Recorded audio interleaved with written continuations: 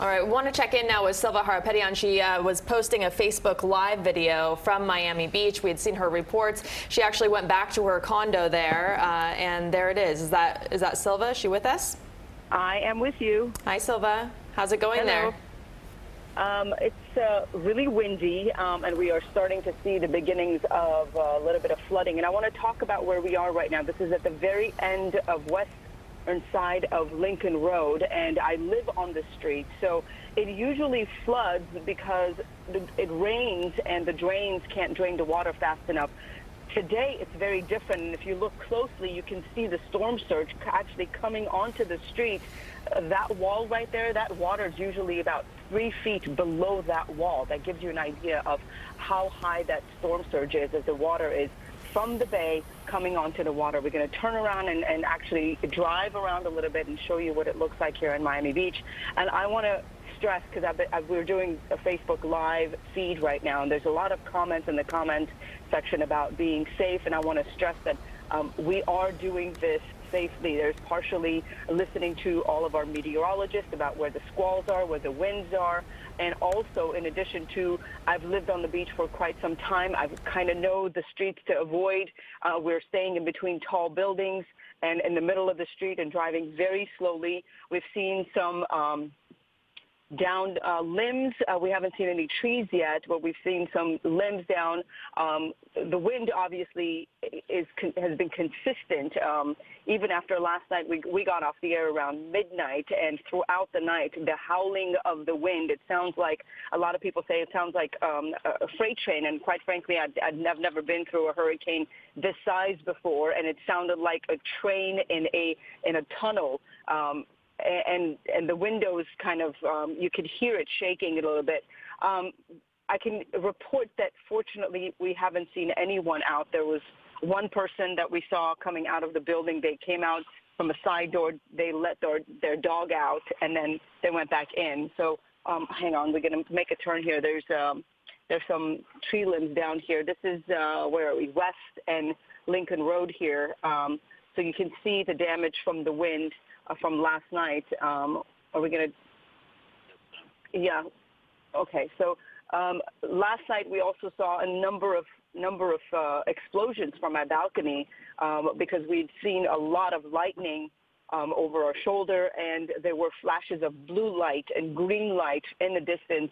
And we can only assume that those are transformers that were exploding, which is the reason why we've been reporting so many people without power.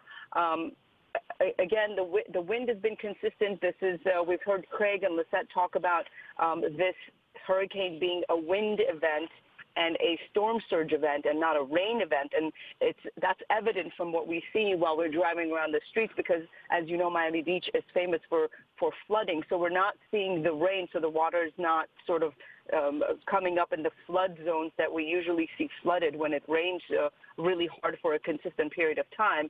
But we did see the storm surge right there on the bay. So if you stay with us here, we're going to make a turn here on Alton Road. And if you look closely, a lot of the businesses are boarded up. Okay, how are we doing here? So this is the first time we're actually taking a drive on Miami Beach. So you're coming along with us as we're trying to see the kind of damage that the wind or the storm surge may have done. And it doesn't look too bad here on Alton Road, and we're approaching 15th right now. Look at these pictures, Silva. Can you hear us okay? Just to look at these pictures and to know that Alton Road, floods so easily, even without hurricanes, and yet it looks like it's held up pretty well, at least what we can see from your vantage point. Yeah, and the traffic lights even working. Yeah, the traffic lights are working, and we did our live reports for my apartment. We had power all of last night. There were a number of buildings across the street that lost power because of that transformer that exploded late last night. Other than that, it seems like everyone seems to have power and the traffic lights are working. And you're right, portions of Alton Road do flood very easily when it rains, really hard consistently. The drains just don't have enough time for the water to drain. And usually we'll see standing water around here, and there isn't any. So this just adds to what we talk about, which is this is really a storm surge and wind event. And you know, Ruta Bay and Rick, I've covered tornadoes in Oklahoma and Texas, and I've covered fires in California and a number of other natural disasters. I've never been through a, sorry about that, with a little trouble here with the phone here. No problem. But I've never been through a hurricane before, and I can tell you the sound of the howling train is definitely true, as I've heard a lot of you describe. We heard that last night and earlier today. I'm going to just turn this camera around real quick to show you where we are. Me and Ebenezer are in the car, so we're safe. We're driving around. I know a lot of people are worried about our safety, but hi, again, Ebenezer. we are. Where is it? Oh, we've got a tree down right there on, what is that? On 8th and Alton. Can you guys see this on the left side of your screen? We do see it. Let's get a little closer and take a look here.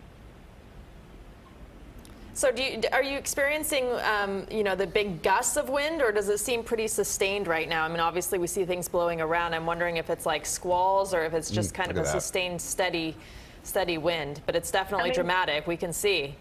Yeah, it is sustained and steady, but at the same time, you know, I'm going to pick up this phone so that it doesn't keep falling.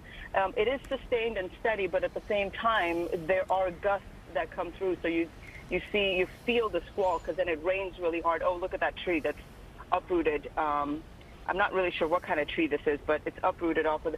Fortunately, it fell forward onto the street and not over on that house. So can we go a little closer to? We're going to turn around and see. Oh, there's a car on the street. This is the first one I've seen in a little while. I can tell you, as of last night, emergency responders were still coming out. We heard them with sirens a couple of times responding to some calls. Can we go left? So we're going to go east on 8th Street here and see if we can see any flooding or any other issues here. So we're going further. This is going towards the beach. So we were towards the bay. Now we're going to head over towards the beach and see what we can find. So you can see a lot of debris and a lot of limbs and that tree down, but you know, it's not.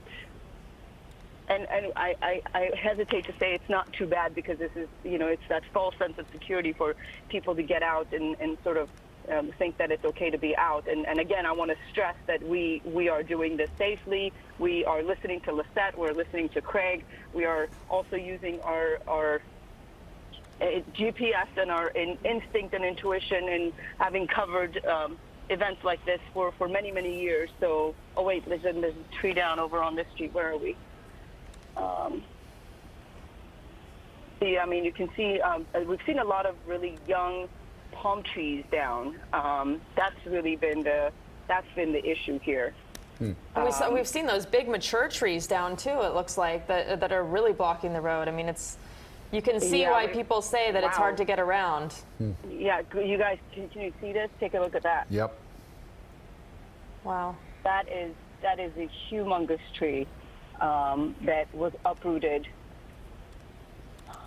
And there's another one straight ahead of you. Is that the one you're talking about? You're getting closer to it. And this one looks like it's blocked, and you're still on 8th Street.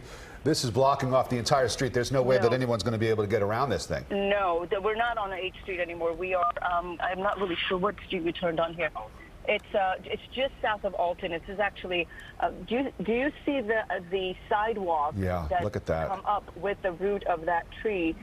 You can guess how strong the winds were earlier to have knocked that tree down. This is a very, very large tree. Fortunately, again, the tree falling onto the street and not towards the building, and this is part of the reason why we've told so many people to stay indoors. And as you may remember, we talked about this yesterday. A curfew was issued between 8 p.m. and 7 a.m. this morning for Miami Beach. I'm going to get a little closer and tell you what street we're on. I should know this because I know these streets by heart. We're on Michigan and 9th. That was on Michigan and 9th. So we're going to keep going towards the ocean. We're going further east. as we talked about the curfew, and of course, Miami Beach was evacuated because we are in Zone B, and the concern was the storm surge, and you saw that earlier when I showed you how high the water had come on the bay, and it's very strange to see that because I've never seen that water that rough before. In fact, the water is so calm on the bay. I see people paddleboarding all the time on regular basis to